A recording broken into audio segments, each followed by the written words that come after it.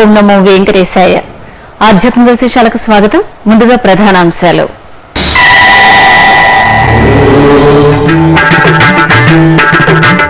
శ్రీ కళ్యాణ వెంకటేశ్వర స్వామి వార్షిక బ్రహ్మోత్సవాలకు అంకురార్పణ. శ్రీనివాస మంగాపురంలో వేడుకగా సేనాధిపతి ఉత్సవం.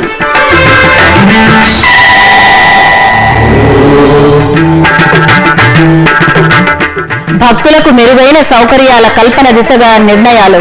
తిరుపతిలో టీటీడీ ఈవో సమీక్షా సమావేశం. అధికారులకు దిశానిర్దేశం.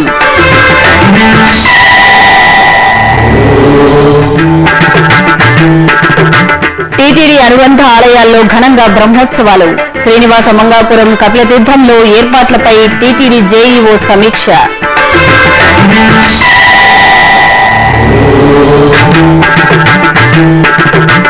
కపిలతీర్థం శ్రీ కపిలేశ్వర స్వామి బ్రహ్మోత్సవాలకు అంకురార్పణ. మూషిక వాహనంపై వినాయక స్వామి తిరువీధి ఉత్సవం.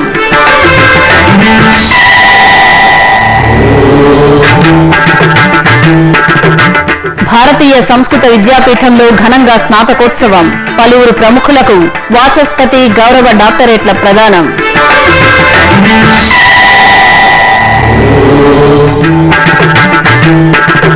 కలియుగ దైవం శ్రీనివాసుడు విడిది చేసిన పవిత్ర ప్రదేశం. శ్రీనివాస మంగాపురంలో శ్రీ కళ్యాణ వెంకన్నకు నిత్యం ఉత్సవ శోభ. ప్రత్యేక కథనం.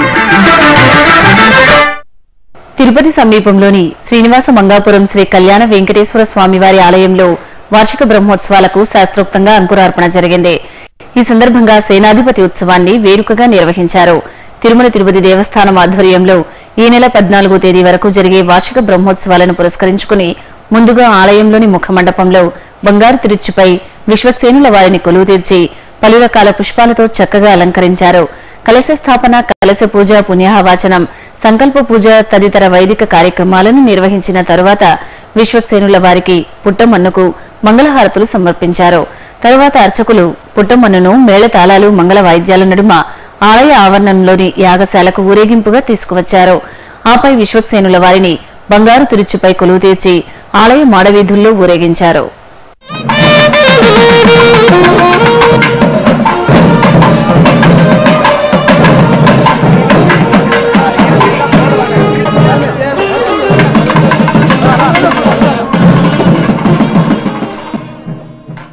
తిరుపతి టీటీడీ పరిపాలనా భవనంలోని సమావేశ మందిరంలో సోమవారం టీటీడీ ఈవో అనిల్ కుమార్ సింఘాల్ అధికారులతో సమీక్షా సమావేశం నిర్వహించారు. ఈ సందర్భంగా ఆయన మాట్లాడుతూ శ్రీనివాస మంగాపురం శ్రీ కళ్యాణ వెంకటేశ్వర స్వామి ఆలయం, తిరుపతిలోని శ్రీ కపిలేశ్వర స్వామి వారి ఆలయాల్లో జరగనున్న వార్షిక బ్రహ్మోత్సవాల్లో భక్తులకు ఎలాంటి ఇబ్బందులు కలగకుండా ఏర్పాట్లు చేయాలని టీటీడీ ఈవో అనిల్ కుమార్ సింఘాల్ అధికారులను ఆదేశించారు. తిరుమల క్షేత్రంలో జరుగుతున్న మొదటి దశ సీసీ కెమెరాల ఏర్పాటు పనులను ఫిబ్రవరి నెలాఖరులోగా పూర్తి చేయాలని టీటీడీ ఈవో అనిల్ కుమార్ సింఘాల్ ఆదేశించారు. తిరుపతి టీటీడీ పరిపాలనా భవనం సమావేశ మందిరంలో సోమవారం సీనియర్ అధికారులతో ఈవో సమీక్ష నిర్వహించారు. ఈ సందర్భంగా ఈవో మాట్లాడుతూ ఎఫ్ఎంఎస్ కాల్ సెంటర్ కు భక్తుల నుంచి వస్తున్న సమస్యలను ఎప్పటికప్పుడు పరిష్కరించి మరింత బలోపేతం చేయాలని అధికారులకు సూచించారు. అలిపిరి కాలినడక మార్గంలో మొక్కల పెంపకానికి అనుగుణంగా నీటి కొళాయిలు ఏర్పాటు చేయాలన్నారు. వైకుంఠం క్యూ కాంప్లెక్స్ లో భక్తుల సౌకర్యార్థం ఫెడస్టల్ ఫ్యాన్ల స్థానంలో శబ్దం లేని వేగంగా గాలి వీచే ఫ్యాన్లు అమర్చాలని సూచించారు. క్యూ లైన్లలో ఇరుగ్గా ఉన్న ప్రాంతాలను గుర్తించి భక్తులకు ఇబ్బందులు లేకుండా చర్యలు చేపట్టాలని ఇంజనీరింగ్ అధికారులను ఆదేశించారు. టీటీడీలోని పలు విభాగాల్లో ఇప్పటికే ఈ ఆఫీస్ విధానం అమలవుతోందని, ఆడిట్ విభాగంలోనూ త్వరగా అమలు చేయాలని ఆదేశించారు. టీటీడీలోని అన్ని విభాగాల్లో లైసెన్స్ సాఫ్ట్వేర్ ను వినియోగించాలని ఏడీపీ అధికారులకు సూచించారు. తిరుచానూరులోని పద్మావతి అమ్మవారి ఆలయం వద్ద గల శుక్రవారపు తోటలో కార్యాలయ భవనాన్ని మే నెలలోగా పూర్తి చేయాలని ఈవో అనిల్ కుమార్ సింఘాల్ ఆదేశించారు. ఈ సమావేశంలో Tirumala JEO K S Srinivasaraju, FA and CAO oh Balaji, chief engineer Chandrasekhar Reddy, ఇతర అధికారులు పాల్గొన్నారు. తిరుపతి అనుబంధ ఆలయాలు బ్రహ్మోత్సవాలకు అంగరంగ వైభవంగా ముస్తాబయ్యాయి. రేపటి నుంచి శ్రీనివాస మంగాపురం, తిరుపతిలోని కపిలతీర్థంలో బ్రహ్మోత్సవాలు ప్రారంభం కానున్నాయి. ఈ నేపథ్యంలో టీటీడీ జేఈఓ కె శ్రీనివాసరాజు ఈ రెండు ఆలయాల్లో బ్రహ్మోత్సవ ఏర్పాట్లను పరిశీలించి అధికారులకు దిశానిర్దేశం చేశారు. నిత్య కళ్యాణపురంగా విరాజిల్లుతున్న శ్రీనివాస మంగాపురం క్షేత్రంలో శ్రీ కళ్యాణ వెంకటేశ్వర స్వామి బ్రహ్మోత్సవాలు ప్రారంభం కావడంతో నవ్య శోభను సంతరించుకుంది. ఆలయం వెలుపల లోపల భక్తుల రద్దీకి అనుగుణంగా తిరుమల తిరుపతి దేవస్థానం ఏర్పాట్లు పూర్తి చేసింది. ఈ నేపథ్యంలో టీటీడీ జేఈఓ కెఎస్ శ్రీనివాసరాజు సోమవారం సాయంత్రం శ్రీనివాస మంగాపురం క్షేత్రంలోని కళ్యాణోత్సవ మండపంలో టీటీడీలోని వివిధ శాఖల అధికారులతో బ్రహ్మోత్సవ ఏర్పాట్లపై సమీక్ష నిర్వహించారు. బ్రహ్మోత్సవాలను తిలకించడానికి స్వామివారిని దర్శించుకోవడానికి వచ్చే భక్తులకు ఎలాంటి అసౌకర్యం కలగకుండా ఏర్పాట్లు చేయాలని అధికారులను ఆదేశించారు. ఇంజనీరింగ్, పారిశుద్ధ్యం పనులు, ఆలయం వెలుపల లోపల చేపట్టిన అలంకరణ పనులను గురించి ఆయా శాఖల అధికారులను అడిగి తెలుసుకున్నారు. ఆలయం వెలుపల లోపల పార్కింగ్ ప్రదేశాల ఏర్పాటుపై అధికారులకు పలు సూచనలు చేశారు. భక్తుల రద్దీకి అనుగుణంగా అదనంగా విజిలెన్స్ సిబ్బందిని, శ్రీవారి సేవకులను వినియోగించుకోవాలని, అన్నప్రసాద వితరణకు చక్కటి ఏర్పాట్లు చేయాలని సూచించారు. ప్రథమ చికిత్స కేంద్రాన్ని, ఉద్యానవనం చేపట్టే పుష్పాలంకరణ గురించి చర్చించారు. అన్ని శాఖల అధికారులు సమన్వయంతో పనిచేసి శ్రీనివాస మంగాపురంలో బ్రహ్మోత్సవాలను విజయవంతం చేయాలని కోరారు. వార్షిక బ్రహ్మోత్సవాలు 6వ తారీఖు ధ్వజారోహణంతో మొదలవుతుంది.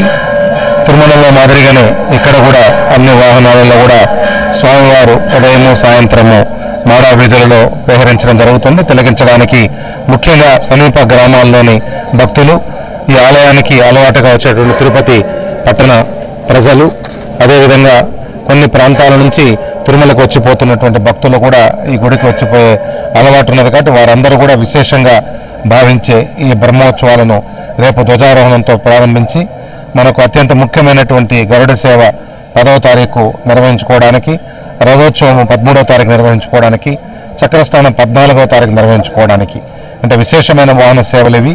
ఎక్కువ భక్తుల ఆదరణ పొందినటువంటి వాహన సేవలు. వీటన్నిటినీ కూడా చక్కగా కండక్ట్ చేయడానికి, వాటన్నిటికి సంబంధించిన ఏర్పాట్లను మనము అన్ని విభాగాల అధికారులతో కలిసి సమీక్షించుకోవడం జరిగింది.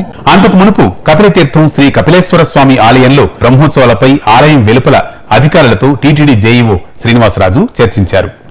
ఎక్కడా రాజీ పడకుండా ఉత్సవాలను నవోన్మేషంగా నిర్వహించడానికి ఏర్పాట్లు ఉండాలని ఆదేశించారు.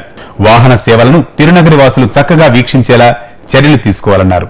బ్రహ్మోత్సవాల మధ్యలోనే మహాశివరాత్రి రానుండటంతో భక్తులకు సౌకర్యాల కల్పనలో ముందస్తు కార్యాచరణ రూపొందించాలని అధికారులను ఆదేశించారు.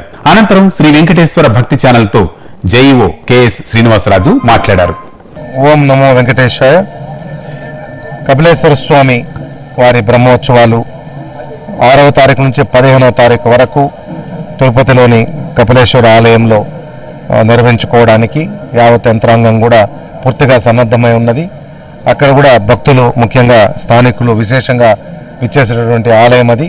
ముఖ్యంగా ఈ బ్రహ్మోత్సవాలలో శివరాత్రి కూడా ఉన్నది కాబట్టి శివరాత్రికి సంబంధించి కూడా ప్రత్యేకమైన ఏర్పాట్లు, క్యూ లైన్లు కానీ, పార్కింగ్కి సంబంధించి కానీ, లైటింగ్కి సంబంధించి కానీ ప్రత్యేకమైన అదనపు ఏర్పాట్లు కూడా అన్నీ కూడా చేయడం జరిగింది.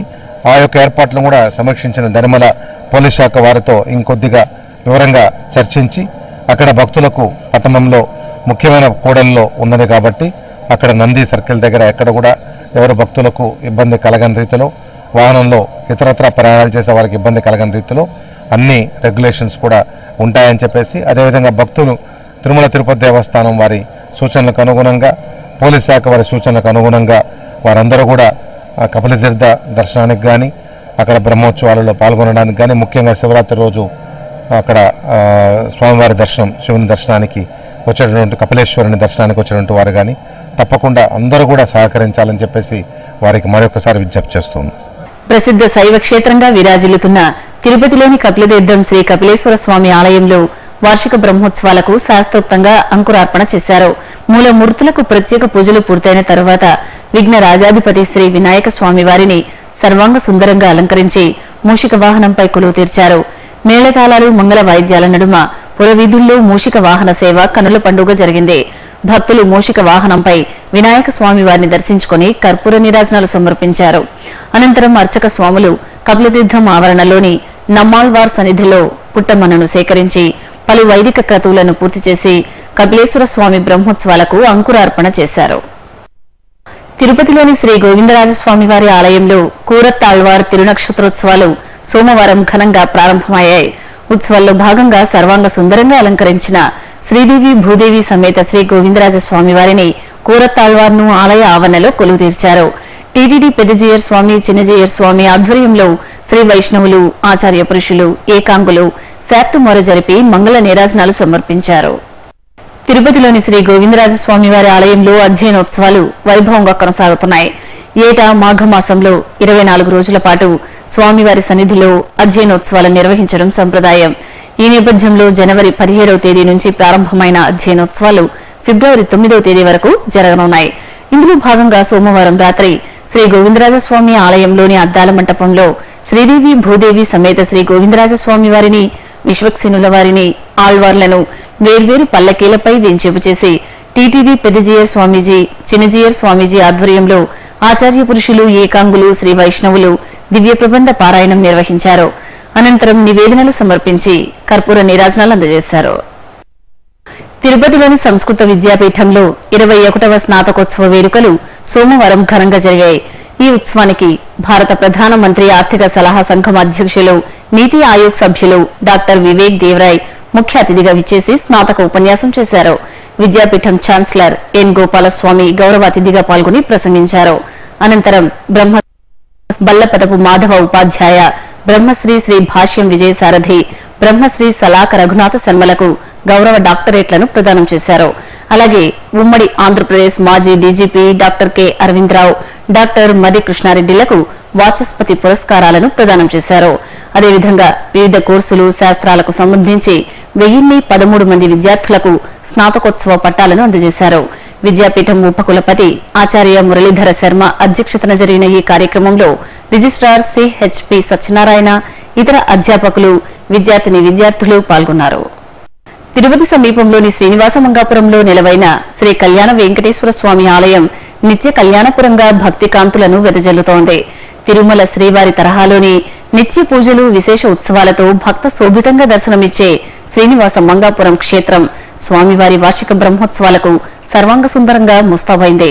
ఈ సందర్భంగా కళ్యాణ వెంకన్న ఆలయ విశిష్టత, పూజాది కైంకర్యాల విశేషాలపై శ్రీ వెంకటేశ్వర భక్తి ఛానల్ ప్రత్యేక కథనం.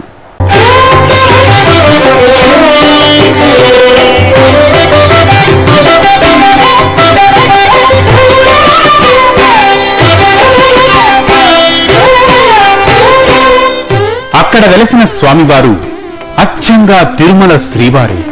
అవును, తిరుపతికి సమీపంలోని శ్రీనివాస మంగాపురం శ్రీ కళ్యాణ వెంకటేశ్వర స్వామివారి దర్శనం చేసుకున్న ప్రతి ఒక్కరి మదిలో మిదిలే ఆధ్యాత్మిక భక్తి భావం ఇదే. స్వామివారి నిలువెత్తు అర్చా స్వరూపం, దివ్య శిలామూర్తి, సమ్మోహక రూపం, అలంకరణ, నిత్య పూజా విధానం, ఉత్సవాలు, ఊరేగింపులు ఒక్కటేంటి, అంతా అన్ని విషయాలలో ఇక్కడి స్వామివారికి, తిరుమల క్షేత్రంలో కొలువైన కలియుగ ప్రత్యక్ష దైవానికి ఎంతో దగ్గరి పోలిక ఉంటుంది. అందుకే తిరుమల వెళ్లి శ్రీవారిని దర్శించుకోలేని భక్తులు శ్రీనివాస మంగాపురంలోని శ్రీ కళ్యాణ వెంకటేశ్వర స్వామివారిని దర్శించుకొని అదే ఆధ్యాత్మిక తృప్తిని పొందుతుంటారు. తిరుపతికి సమీపంలో చుట్టూ ఎత్తైన కొండలు, పచ్చని చెట్లు, ప్రశాంతమైన వాతావరణంలో ఆధ్యాత్మిక పరిమళాలను వెదజల్లుతున్న ఈ ఆలయమే శ్రీ కళ్యాణ వెంకటేశ్వరుడు పద్మావతి దేవిని పరిణయమాడిన అనంతరం అగస్త్య మహాముని సూచన మేరకు 6 నెలల పాటు విడిది చేసిన దివ్య స్థలం. ఎంతో పురాణ ప్రాభవంతో వెలిగిపోతున్న స్వామివారి ఆలయానికి చేరుకోగానే 5 అంతస్తులు, 7 కలశాలతో సమున్నత భక్తి వైభవంతో కనువిందు చేసే ఆలయ రాజగోపురం భక్తులను ముగ్ధులను చేస్తూ ఉంటుంది.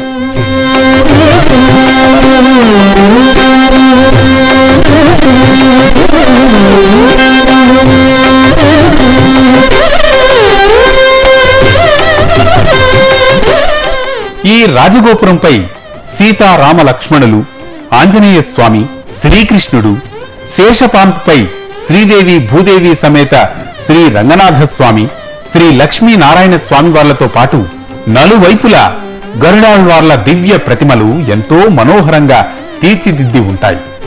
ఆలయ రాజగోపుర మహద్వారం దాటి లోపలకు వెళ్లగానే ఎత్తైన ధ్వజస్తంభం, బలిపీఠం భక్తులకు దర్శనమిస్తుంది. భక్తులు ఇక్కడ కొబ్బరికాయలు కొట్టి దీపాలు వెలిగించి మొక్కులు తీర్చుకుంటారు.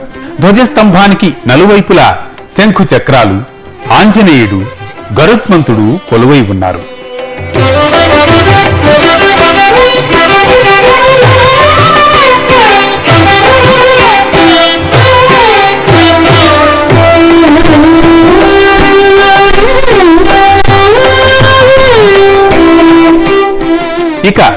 ఆలయ ముఖమండపంలో స్వామివారి ద్వారపాలకులైన జయ విజయులు ముందుగా భక్తులకు కనిపిస్తారు.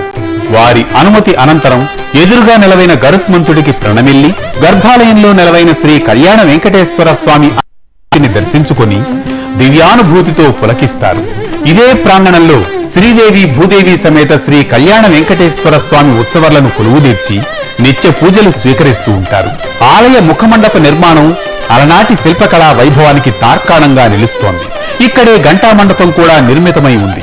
శ్రీ కళ్యాణ వెంకటేశ్వర స్వామివారికి ఆలయం వెలుపల ఎదురుగా ఉన్న భక్తాంజనేయ స్వామివారికి ప్రతిరోజు ఉదయం 8 గంటలకు, 11 గంటలకు, సాయంత్రం 6 గంటలకు పలు రకాల నైవేద్యాలను నివేదిస్తారు.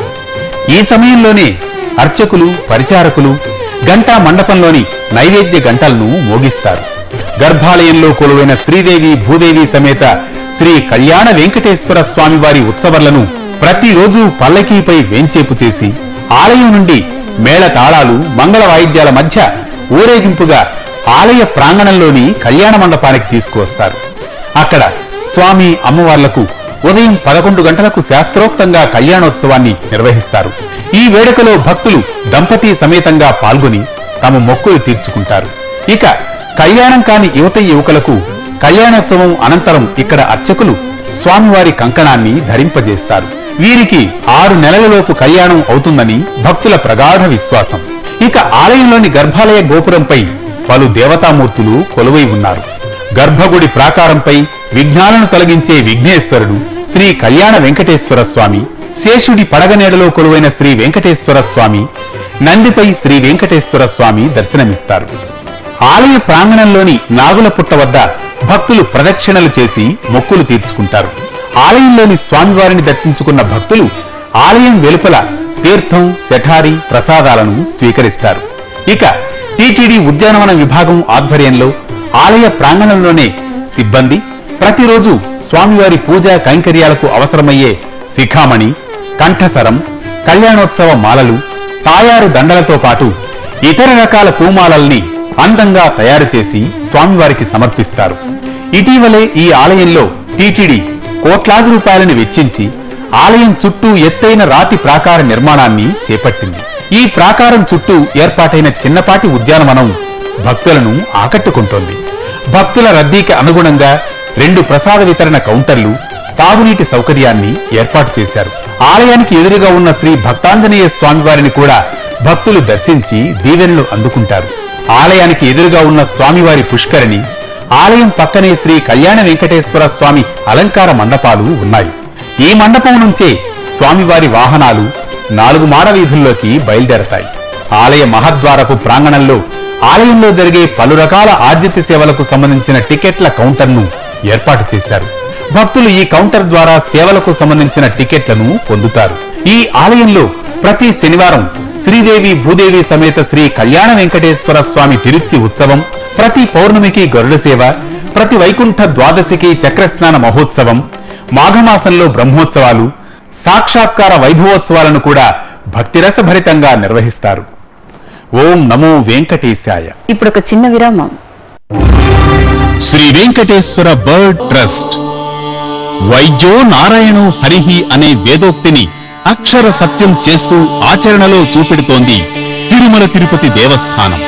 ఎముకలు, కీళ్లు, వెన్నుముక సంబంధమైన వ్యాధులతో బాధపడే దివ్యాంగులకు చేదోడు వాదోడుగా బర్డ్ ఆసుపత్రిని స్థాపించి శ్రీ వెంకటేశ్వర బర్డ్ ట్రస్ట్ ద్వారా వైద్య సహాయాన్ని ఉచితంగా అందజేస్తోంది తిరుమల తిరుపతి దేవస్థానం. ఈ మహత్తర ఆశయ సాధనకు మీ వంతు చేయూతను అందజేయండి. శ్రీ వెంకటేశ్వర స్వామివారి అనుగ్రహం పొందండి. మరిన్ని వివరాలకు సంప్రదించవలసిన ఫోన్ నంబర్లు 087722777777, 087722333333 లేదా టీటీడీ వెబ్సైట్ ను చూడండి www.tirumala.org లేదా www.ttdsevaonline.com. ఓం నమో వెంకటేశాయ.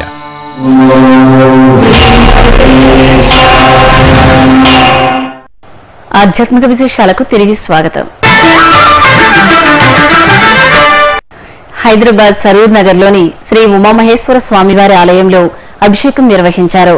గర్భాలయంలో కొలువైన మహేశ్వరుని లింగ స్వరూపానికి అర్చక స్వాములు నమ్మక చమకాలు పట్టిస్తూ పంచామృతాలు, ఫలరసాలు, సుగంధ ద్రవ్యాలతో అభిషేకం చేశారు.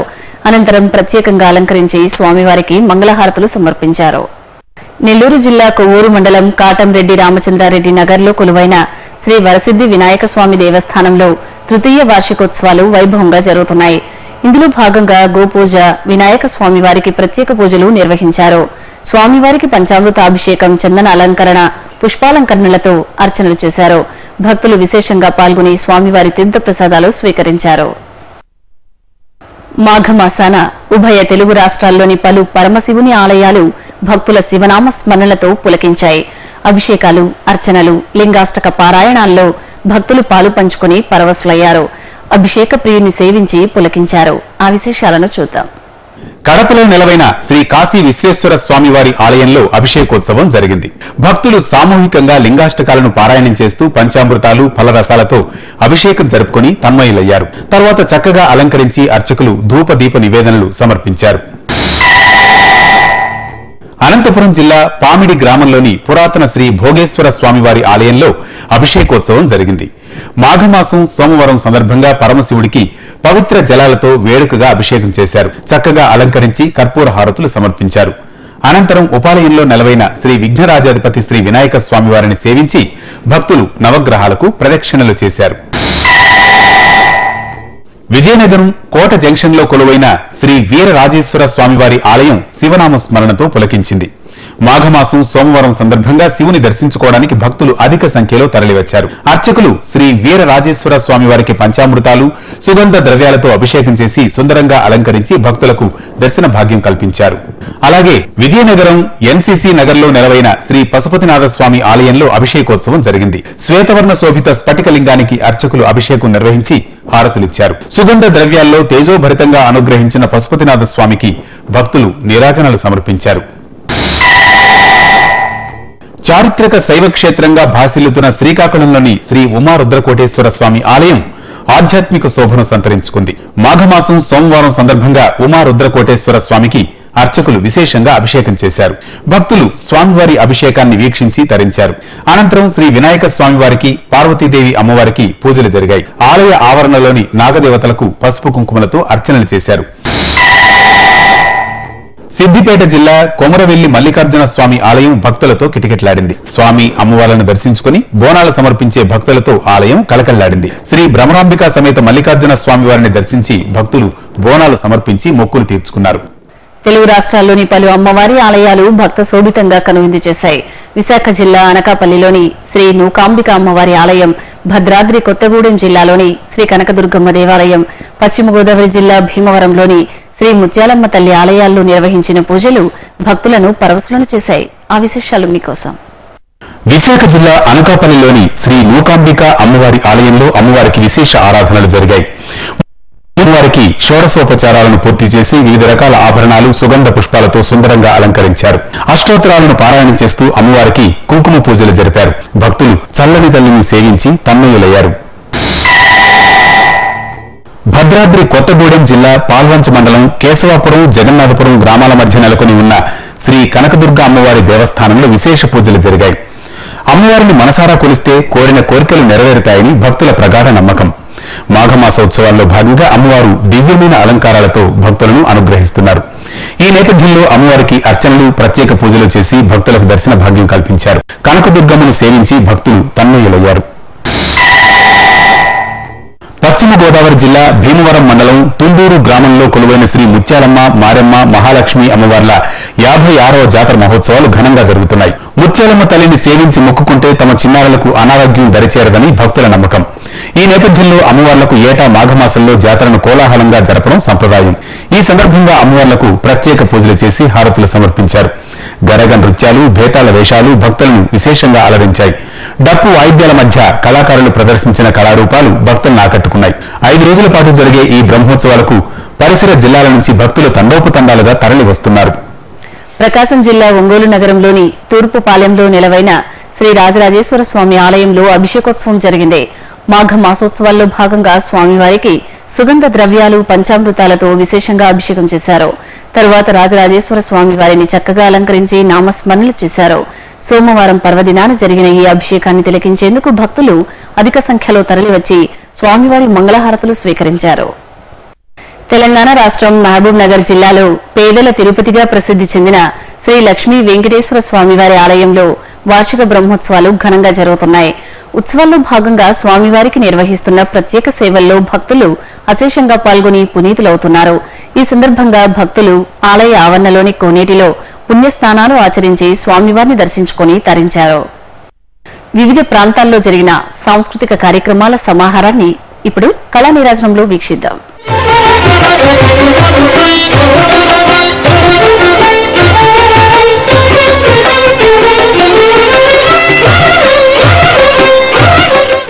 తిరుమలలోని నాదనీరాజనం వేదికపై శుక్రవారం నాదస్వరం కార్యక్రమాన్ని నిర్వహించారు.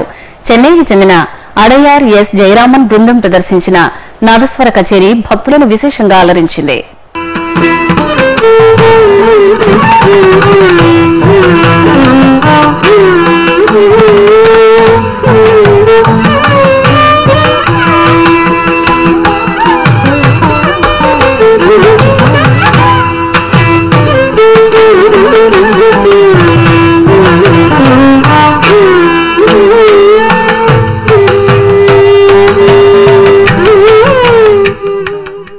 హైదరాబాద్ శిల్పారామంలో భరతనాట్య ప్రదర్శన జరిగింది.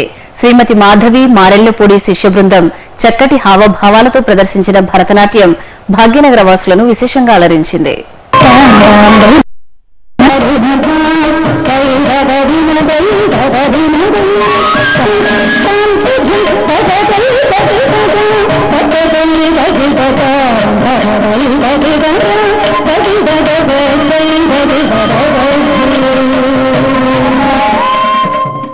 తిరుమలలో శ్రీవారి దర్శనం, వాతావరణం తదితర విశేషాలను ఇప్పుడు తిరుమల సమాచారంలో తెలుసుకుందాం.